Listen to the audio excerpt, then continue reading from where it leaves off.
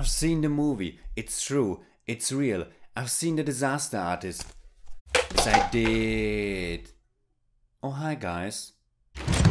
I did not hit her. It's not true. It's bullshit. I did not hit her. I did not. Oh, hi, Mark.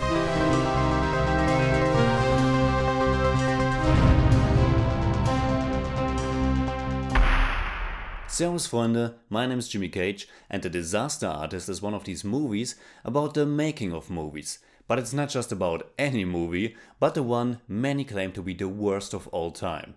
Tommy Wiseau's The Room. You are tearing me apart, Lisa! Which was released in 2003 and has since built a cult following because of its unique level of badness paired with the weird fascination for the mysterious, real-life persona of Tommy Wiseau. Nobody quite knew what his actual age was or where he was from. Even his closest friends had no real clue, and The Disaster Artist keeps the mystery alive as well. Though there are sources now that give some answers. But that doesn't change that Tommy Wiseau is one of the strangest public characters you can imagine, and James Franco, who not only directed The Disaster Artist but also portrayed Tommy in the movie, has created both a very entertaining showcase and a sad and nuanced look on this peculiar man. The film is based on the book The Disaster Artist, My Life Inside the Room, the greatest bad movie ever made, written by Greg Sestero and Tom Bissell. Sestero was the co-star in The Room and also Tommy Wiseau's best friend, which he still is to this day, and they actually just starred together in the comedy thriller Best Friends, which I didn't see so far but actually heard good things about. Which is quite astonishing, as Wiseau shows no talent for acting whatsoever in The Room. It's his apparent lack of any understanding of human behavior that made his film, which he wrote, produced, directed and starred in, such a cult classic. You don't have to see it to enjoy The Disaster Artist, but it certainly adds a lot of context. I did not hit her. It's not true. It's bullshit. I did not hit her. I did not. Oh, hi, Mark. But fortunately, Franco's film is not just a love letter, which the framework narrative of some famous people at the beginning and shots of the fan reactions to The Room at the end of the movie might imply. It is that for sure, and they recreated many of the most notorious scenes, including almost exact body movements and lines spoken at nearly identical timing to the original. But at its heart, it's also a story about two friends who follow their dreams, even if they don't have that much talent. Or no talent at all. It's a film about wishes and a longing to be accepted and loved. It's about narcissism, jealousy and friendship, and therefore it's something pretty much everybody can relate to and recognize themselves in. Even if it's about such a strange individual as Tommy Wiseau, and even if it's dressed as a funny comedy about some weirdos. The film begins with Wiseau and Sestero meeting for the first time, and from there on, it's about their dream to become famous actors in Hollywood, their struggle, and then finally the making of The Room and all the craziness that happens on the set, but also all the interpersonal conflict and emotions. James Franco, who already won a Golden Globe for his portrayal, is spectacular as Tommy Wiseau, looking, moving and most importantly, sounding like him.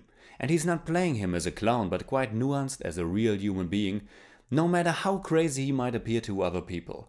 Greg Sestero, on the other hand, is played by James Franco's real brother, Dave Franco, which gives the film this additional meta level. On one hand, you have those two struggling actors who formed this brotherly bond, who wanted to fulfill their big dreams in Hollywood, and on the other hand, two guys who are brothers in real life and who actually became big, recognizable stars. James Franco's performance is without a doubt the absolute highlight of The Disaster Artist, but the rest of the cast adds a lot to the humor as well. Seth Rogen plays the script supervisor Sandy, who apparently took over the director role many times as Wiseau wasn't really able to.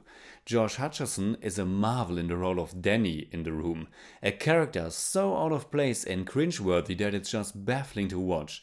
And Zac Efron has a small part as well, in which he can once again show that those comedic roles are really a virtue of his.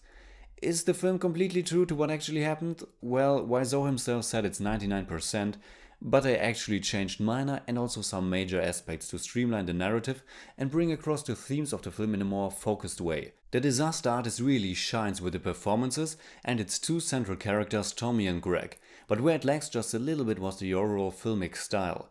It's not really a story that needs to be told in a more extravagant filmic fashion, but it would have been cool to get a little bit more of that flavor as well.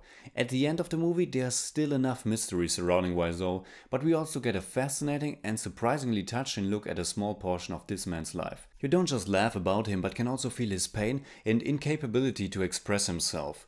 Normally I'm not someone who's much into watching movies that are so bad they are good again, and with something as The Room I find it rather sad. I mean, I had a really fun time watching it and laughing at all its endless flaws and astonishing bad things, but especially in context now with The Disaster Artist, I'm not able to shake the feeling that we are watching a man who is not able to express himself and the whole world laughs about him. That shouldn't mean that Wiseau is just this poor guy, but I always have a hard time watching people like him exposing himself to such a level. But this is also the reason why I enjoyed The Disaster Artist and the recent events so much, because now it seems that the story came full circle and to some kind of happy end. And while it's definitely not the way he wanted it to play out, it's kind of heartwarming and beautiful nevertheless. In German I'd say James Franco brilliert als Tommy Wiseau und schafft mit seinem Film ein höchst amüsantes, aber eben auch tragisches Porträt eines absoluten Ausnahmekünstlers. I give The Disaster Artist 8 out of 10. It's more like 7.6, but I don't do that.